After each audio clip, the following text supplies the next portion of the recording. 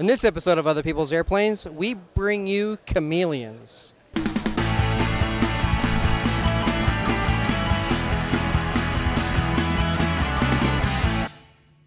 Welcome to Other People's Airplanes, the show where we bring you into the cockpit and along for the ride whenever we do awesome aviation-related stuff. I'm your host, David Allen, and today we are joined by Tyler Speed of Electronics International. And you guys know how much of a gadget geek I am, and this thing really did catch my eye. Tyler, thanks for joining us here on the show. Of course, thank you.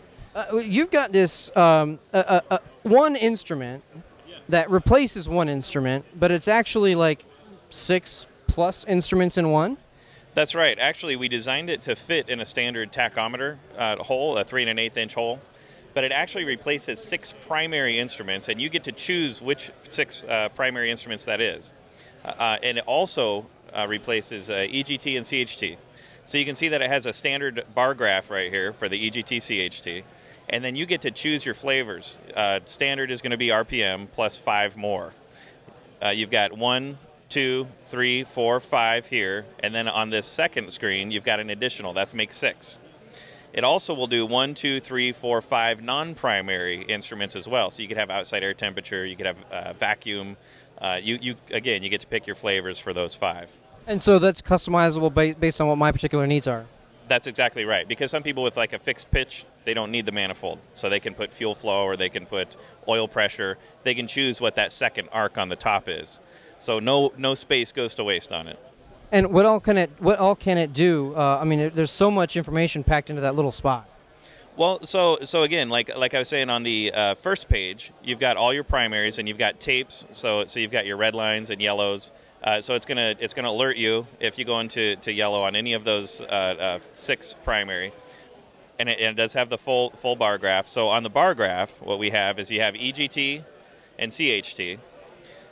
It will also do a normalized mode for EGT CHT, and that's where the bars should always be flat when you're looking at the normalized mode. And so if something comes out of whack, then if there's like one rogue bar that's taller than the rest, then you know something has changed in your engine from the last time that you normalized it. You know something's up, and that's in the normalized mode. We also have a lean mode for rich of peak. That's going to tell you when your first cylinder peaks, what temperature it peaks at, and then also in the lean of peak mode, and that one is for operating on the lean side of peak. And that will tell you as each cylinder peaks what temperature it peaks at and so forth. And then we also have an EGT and CHT graphical depiction of your engine. You also mentioned when we were talking beforehand that this had let you know how far you could go with your fuel? Absolutely, because not only is it an EGT CHT bar graph, but it has a complete fuel totalizer on board. So the totalizer is actually back here, and it will differentiate up to 4 different tanks. So it's not just a single fuel flow, single remaining, but it will actually tell you exactly what you have in each tank. And the totalizer, let's start with the fuel flow. It'll tell you your fuel flow. It'll tell you your range, so how far you can fly. How does it know how far you can go? So it picks up from your GPS your current speed, and then it calculates based on your current speed and your fuel flow at how far you can go. It sees your destination again from the GPS, and it determines how far that destination is, and then it gives you a reserve, so you actually have your fuel left over at your reserve that you can see, and it'll alert you if you don't have enough.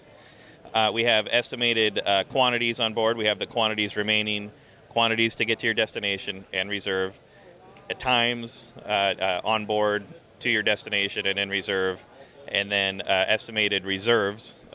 You've got your distant time and quantity as well, and then all your fuel used. So much great information in this one spot. I mean, the only danger I would say with this is I'd get fixed on it. I'd be like, fly the airplane into the ground, because there's just so much great information there. It's awesome. Well, and actually, to speak to that point, yes, it is quite a bit of information. But actually, what comes with this is 2 alarms. You've got the red and yellow alarm, so you can be doing your normal scan, and if something goes wrong with any of your engine or something, you need to be alerted to this instrument. If you put these in your scan, just the 2 lights, you've got the master caution that'll then bring your attention to the instrument when you need to look at it, not just because it's eye candy. I love it. That's fantastic. You guys have really thought to put a lot of information in a small device and still keep it safe. Fantastic work. Thanks so much for joining us on Other People's Airplanes. Thank you, David. One more thing. Where can people find more information about this? You can find it on our website, or we're here all week at this show, or you can find it on our website, www.buy-ei.com. Excellent. Thanks so much. Thank you. So that's it for this episode of Other People's Airplanes. We hope you are enjoying all of the content that we're producing here from EAA's AirVenture 2013. Make sure you're liking our Facebook page to keep up with the latest information and updates. And also, please subscribe to us on YouTube or iTunes or both. Sounds good to me. We'll catch you next time with more yummy aviation goodness.